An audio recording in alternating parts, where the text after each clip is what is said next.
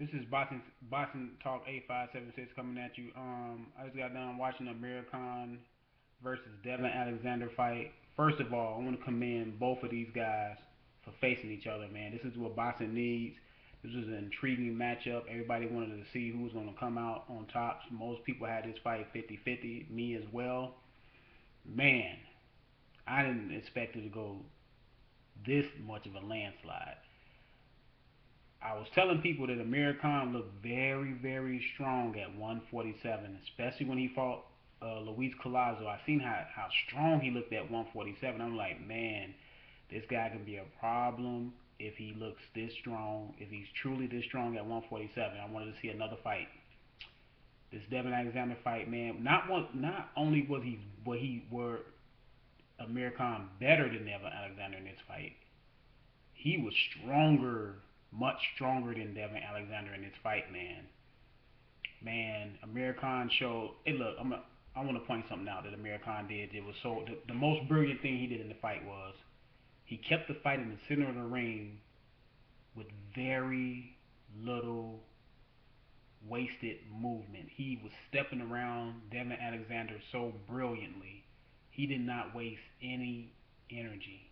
That way, he was able to run off combinations and still have energy after his combinations. Some guys have to run off when they run off their combinations. They have to like move out the way or kind of hold because they have to regain their energy.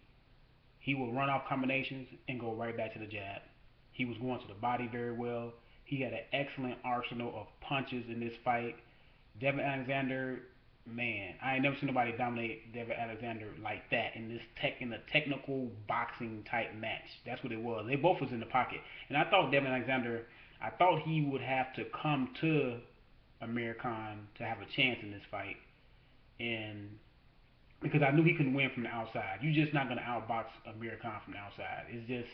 It's tough, man. The guy got blazing hand speed, like crazy hand speed, and he run off them combinations on you and get back on that jab. Man, it's hard to win rounds. You have to time him coming in. You have to hit Amir Khan with something so hard it's gonna knock off his faculties and get him off the game plan.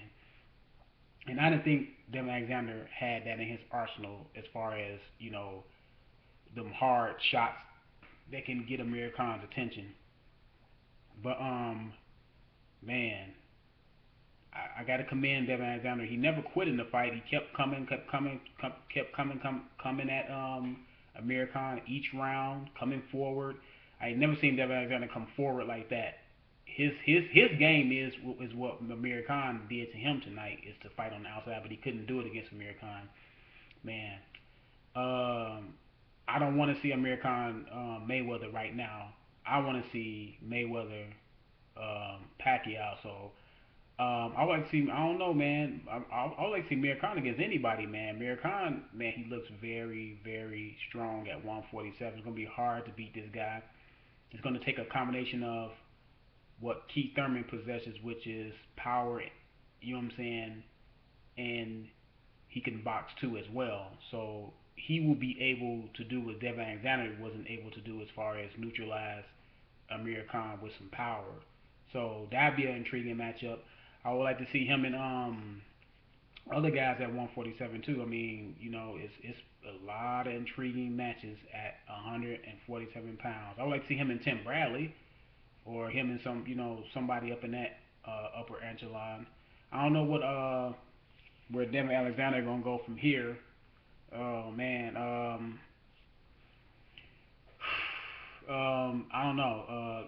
Just let me know what y'all think about this fight tonight. It was an excellent matchup, man. I'd like to see more matches like this, man. This is a good fight card, all night. Pretty good fights. This is Boxing Talk 8576. I holla.